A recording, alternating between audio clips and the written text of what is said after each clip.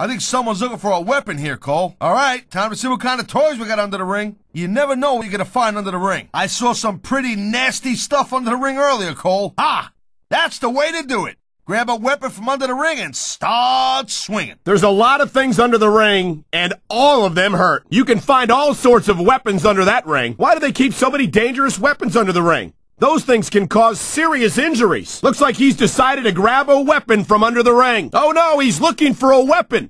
This could cause a serious injury. I think someone's looking for a weapon under the ring. This could get ugly. If you root around under the ring long enough, you're bound to find a weapon of some sort or another. If I live to be 100, I'll never understand why they leave so many damn weapons under the ring.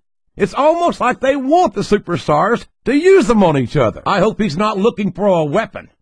That could do some serious damage. He must be looking for a weapon of some kind. There's all sorts of crazy stuff under the ring, and all of it can inflict a lot of damage on an opponent. You can't blame the superstars for looking under the ring for weapons.